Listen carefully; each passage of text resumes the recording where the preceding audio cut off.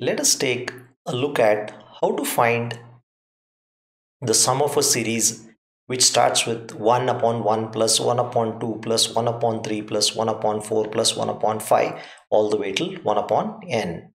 So if you look, the numerator is always constant, it is 1. The denominator is starting from 1 and every time the denominator increases by 1. For a detailed discussion of the logic of this program, please take a look at the description of this video. You will have an algorithm explaining this particular process. So I have declared I as 1. I simply stands for the denominator. So initially it is 1, then it becomes 2 and so on. The reason I have taken sum as a real or a floating point number is because 1 upon 2 is going to be 0.5, 1 upon 3 is going to be 0.33 and so on. So in order to store the result, I need to declare sum as floating point number. Then I have declared a variable n, which basically is this particular term. So I'm first going to ask the user enter the value of the last term of the series and I'm going to read that into n. Then once I read that, what I need to do is I need to start from I is assigned the value 1, and as long as the value of I is less than or equal to n, I am going to increase the value of I just by 1, and then I'm going to add it to sum. So I'm going to say sum is sum plus, here you should not write 1 upon I, you should write 1.0 upon I. The reason being I is an integer and 1 is also an integer.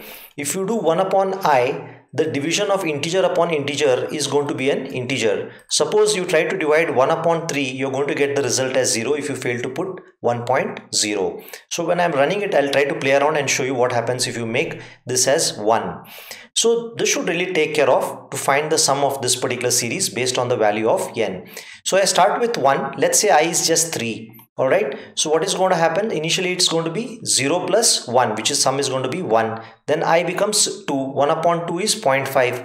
1 plus 0.5 is 1.5. I becomes 3. 3 is still less than or equal to 3. Alright, so sum is now sum which is 1.5 plus 1 upon 3, which is 0.33. So it becomes something like 1.833, something like that. And finally it will print the sum of the series as 1.833.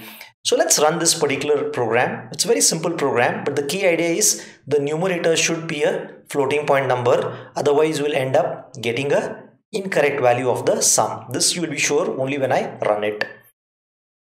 Okay, so let's enter the value of the last term. Let's enter the value of the last term as 5. So when I enter the value of the last term as 5, you can notice it here. The value of 5 being entered results in sum of the series being 2.28. Now what I'll do is I'll forget to put this 1.0. I'll just put it as a normal integer. If I put it as a normal integer, 1 upon 2 is going to be 0, 1 upon 3 is going to be 0. So what is going to happen is the answer sum of this particular series is always going to result in an answer of 1. So let's try to run this particular series. Enter the value of term. Let's enter term as 7. You'll still find the sum of the series answer as 1. Now the reason you got 1, I hope it's clear, because at this particular point here, this became an integer division. If you make it 1.0, it is going to result in a floating point division and then you're going to get the correct result. So let's make this 1.0 and run it now.